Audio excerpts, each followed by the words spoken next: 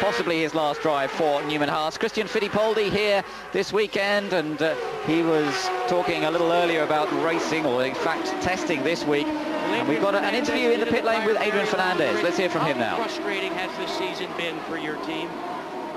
Very, very frustrating, and it's sometimes it's hard to find motivation. But you know, I've been in this situation before in my career, and it hasn't been easy to get where I am. So this is just you know, another building year. We have to keep fighting with the Tasman team. It's just a great team. I have a great guys, and unfortunately, we have this big problem with a lot of chassis. And when you qualify so far in the back, you have to try everything, especially here in Detroit, to make as many moves as you can at the beginning of the race. And that's what happened. It was just not enough room in some of the corner there, and got tapped a little bit from behind. I got into the wall. Look forward to seeing you, Portland. Thank you. So another DNF for Adrian Fernandez, follows on from the did not finish in Milwaukee as well. He's had a couple of accidents this year and scored just 9 points so far in the championship. Disappointing season for the man who took a victory last year, but that's just the way it goes, and certainly with the Lola chassis not working at what was expected, they're having a tough season this year, the Tasman team. Back to the leading group, though, and Gilles de Ferran still in control at the moment. He can set the pace pretty much, look after his tyres, and everybody else has to follow on behind him. They're running in the dirty air as well, which could be worse for the tyres. It could mean the car slides around that little bit more, and they could be in more danger of graining their tyres. Michael Andretti's dropped back a little bit from this group now. The car not working quite so well, which is interesting to see. And Frank Kitty really still pushing Roberto Moreno very, very hard. I wonder if we're about to see a bit of a drop-off in performance of the two Swift chassis. If that's the case, of course, remember, Moreno driving the same kind of car as Andretti, and that could mean that Dario Franchitti is going to start pushing even harder. Yes, he is. He's got to plan his moves, though. It's awfully difficult, as we talked about, to make a pass on this racetrack. But straight away here, there we can see it's quite a pronounced kink there to the left, just before they get on the braking. There is Dario Franchitti using some different lines around in the mirrors of Roberto Moreno, perhaps trying to just fake him out a little bit, just lull him into a false sense of security almost. Through the fountain section of the course here, this next little straight is a good place to get alongside someone if you make an extremely good exit out of turn 12 here into turn 13 under braking. Is a potential passing place, but this early in the race, there's really just no point in forcing the issue. Certainly, bide your time, just look for where you perhaps held a slight advantage over the next guy. Yes, very early stages, as you say, Jeremy. 17 laps completed out of the 77, so we've got some 60 laps to go, and as Gilles de Ferran looks comfortable in control of the race, Pruitt in second, Moreno in third, and Franchitti still running strongly in fourth. Further back, Maurizio Gugelmin under pressure from Jimmy Vasser. This is a little battle that's been going on for a while, and this is the battle for 7th position. Yeah, and right behind them is Brian Herter, and behind Brian Herter now is Bobby Rahal, who's also found a way past Mark Blundell. So Mark's lost a couple of places in the early stages, as we are on board there with Jimmy Vasser in 8th position. You can see how he's moved up from his starting position of 12th. That was helped by one or two cars going out, of course. Alex Zanardi, Paul Tracy not even making the start of the race, having to withdraw with those neck problems. So that has helped Jimmy Vasser's campaign. But remember, he's going to try and match the run of consecutive finishes, the record for that at 25, and he can do that here today as long as the car keeps running. But there's a long, long way to go yet, and at the moment all he's concentrating on is this battle for 7th place with the Brazilian Maurizio Gugelmin. Gugelmin, who suffered that remarkable accident. We talked about it in qualifying yesterday, about how he had an accident just coming onto the long straight. The wheel came off the car as a result of hitting the wall, landed in one of the ponds on the inside of the park here, almost a lake on the inside, and the wheel just sat there floating until it was rescued by one of the police divers who are on hand to respond to that sort of emergency. But it certainly caused a fair bit of mirth around the circuit as these pictures were beamed around of the police diver going to rescue this wheel from the middle of the lake. But Maurizio Gugelmin in fine form. Just looking there at Alonso Jr., and he is in 14th position at the moment. Of course, he had to start a long way down. He had problems in qualifying, didn't he, Jeremy? Yeah, he had a water leak on that car in qualifying. And also in the morning, yesterday's session, they had a turbo problem as well. They had a good close look at the engine after changing the turbo. They did a leak check and everything on all the cylinders. Everything seemed to be okay, but not so. As soon as he went out for qualifying, the engine let go, or a waterline burst, or they thought it might be an intercooler problem. But whatever it is, they won't really know until they get it back to base in Reading, Pennsylvania. The cars are here behind. Parker Johnson is the leader of the group in the green and white car, and then it's Raul Boesel in the Brahma car in the middle of that group. Alonso Jr. trying to find a way past at the moment. And Alonso Jr., who's had such an unlucky season so far, has had 2 gearbox failures in the last 2 races. Although, in fact, to say gearbox, it's actually been more of a clutch problem that has then turned into a gearbox problem because it's put strain into the gearbox. Hopefully, they've got that clutch problem sorted out now. But from back in 14th place, it doesn't look as though Alonso Jr. is going to do much about scoring Penske's 100th race victory. That's what we're looking for, remember, from Penske. They're on 99 victories now after that recent run of success from Paul Tracy, but from back here I don't think Alonso Jr. is going to be quite able to take win number 100. Parker Johnston still leading this little gaggle of cars in 12th place.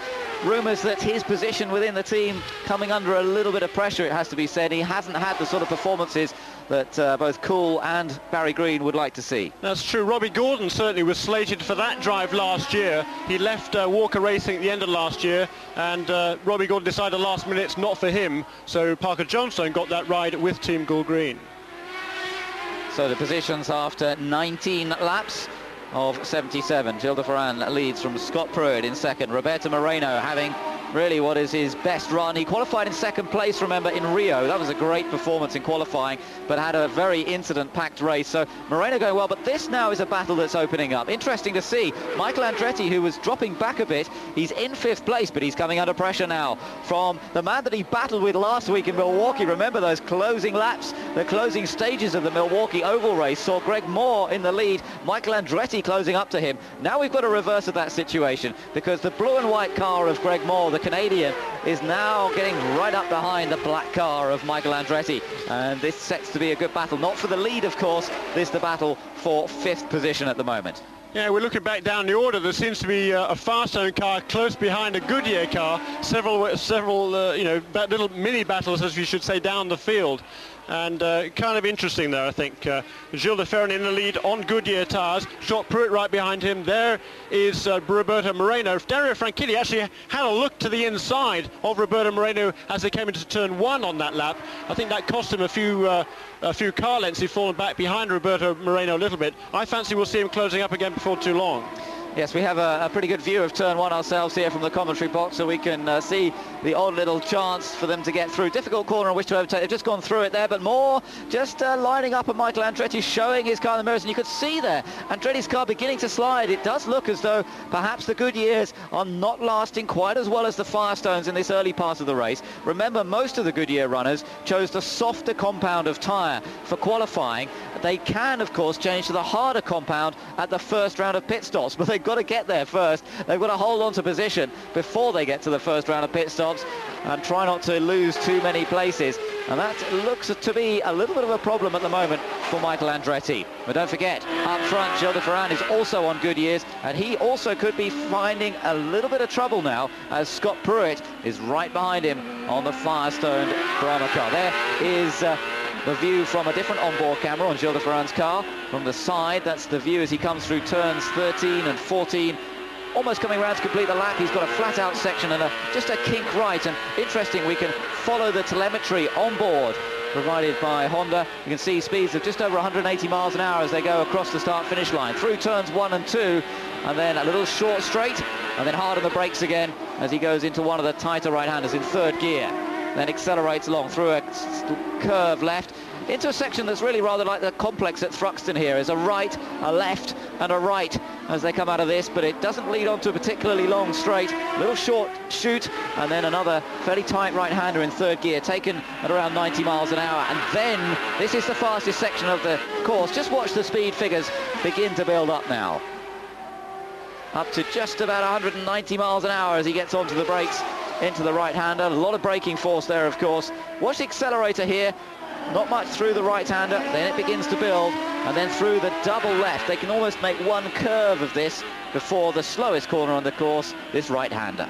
Looks to me that car is just pushing a little bit, understeering just a little bit more, having to put a lot of effort in to get that car turned into the corners. And he's lapping, however, very consistently. He's lapping in a low 1:13 range, which is well off the qualifying pace. Of course, 4 seconds off where he qualified. 1:09.052 is his best lap in qualifying. 1:13.248 that time. So very, very consistent for Gilles de Ferran, and when he's lapping like that, there's not really a heck of a lot that Scott Pruett can do about it. Pruett has opened up a bit of a gap. Well, these two have opened quite a big gap over Roberto Moreno now. The gap is up to about 3 seconds, and Moreno dropping back just as we saw Andretti begin to drop back. So they do seem to be struggling a little bit. At least the two Swifts are at the moment. Behind Moreno still Franchitti right behind him, and as they crossed the line last time there was only 0.2 of a second between them. So they're really battling. And Brian Herta into the pits. So that's an early stop. Lap number 23. We're just inside the first pit stop window really here at lap number 23. Interesting choice from Team Rahal to go for an early stop. Yeah, that's very interesting piece of strategy there. But a couple of people at the back of the field. Gualter Salas was in a couple of laps ago. Very interesting strategy by Team Rahal there. At this stage, they're looking that they have to make 2 stops. So everybody else is going to have to make a stop before too long. And if Brian Herta can get up to speed now and get closed up, maybe he can move to the leapfrog to the front when everybody else has to come into the pits. It's a long shot, but when you're running 9th as he was clearly falling back from the group in front of him. Not a bad idea. Interesting, Jeremy, that the two cars that you're just talking about, Herta and Sales, they're both Goodyear cars, aren't they? And yes. I wonder if that's a sort of signal to us that the Goodyear, the tyre they used it for qualifying for the Goodyears really isn't so good in race conditions.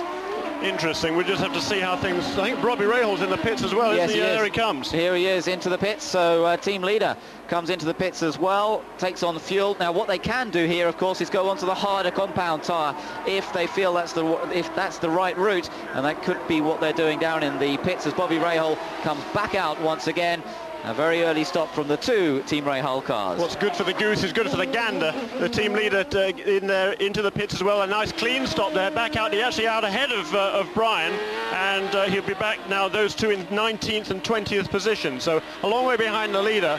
And yes, we'll just have to wait and see how that one plans out, won't we, Ben? We will. It's an intriguing race, this one, as we look at the tyre wear. The competition between the two different tyre companies is intense as ever, and they're so evenly matched at most of the racetracks we've seen. Goodyear have had the advantage on most of the ovals, we have to say. Although, and Pruett slowed down. Pruett has slowed right down from second place and coming into the pits, but he was too slow there. That was very, very strange. He would have been going faster at that point. He'd obviously on the speed limit button coming into the pits, but it was way before he hit the speed limit button that we saw him going slowly, and Pruett dropping down the field. What is the problem? Let's see where they're going to work. Looks as though the engine cover is about to come off. Oh dear, what more disappointment for Scott Pruett. He's had a bad run in the last few races. The accident at Gateway, finished in 9th place in Milwaukee, and the man who at one stage was leading the championship now looks as though his chance of scoring good points here is all over. It means that Gilles de Ferran now has a 4.2 second lead over Roberto Moreno. Frustration for Scott Pruett. He's last year, you talked a little bit earlier on about how he mounted a strong challenge for the championship at the beginning of the season and has done again this year. Last year it was a rash of engine problems that took him out of contention. Very, very frustrated with Scott Pruett by the end of last season. Of course, big gains by that team over the winter, and they're certainly way, way more competitive than they were. So, but bad luck again for Scott Pruett. Join us as Gilles de Ferran has decided to make an early pit stop from the race lead. He comes back out of the pits. It was an excellent stop from the Walker Racing crew. An interesting choice from Gilles de Ferran to come in on lap number 28, one of the earliest to come into the pits. And that's now put Roberto Moreno into the lead. You ride on board with the Brazilian, and he leads here at Detroit. Fantastic performance from Moreno. Bits crossed up as he comes in through the right-hander, and he's got some back markers ahead. I think one of the reasons for Gilles de Ferran's stop, I think first of all his tyres would perhaps pass their best, but more importantly I think he was coming up on a knot of slower cars, with 3 slower cars. Arndt Meyer, Gualter Salas and Hiro Matsushita, who are already stopped. Here comes the leaders now coming up to that group of cars. Dario Franchitti very, very close behind Roberto Moreno, who I think is going to make a pit stop as well. Yes, Moreno decides to come into the pits. It means that Dario Franchitti goes into the lead, and it's the second time that he's led a PPG kart race, because of course he led at Gateway, but into the pits comes Moreno, and Newman Haas making a similar decision not to get too held up behind the back markers because they don't want to lose track time, and Franchitti could lose out because of that. We wait to see whether he comes in next time round. Good stop from Roberto Moreno's pit crew. Into the pits in the background comes Al Unser Jr., and remember, he was quite a long way down the order as he comes into the pits. The only Penske in the race, with Paul Tracy not even taking the start with the neck problems.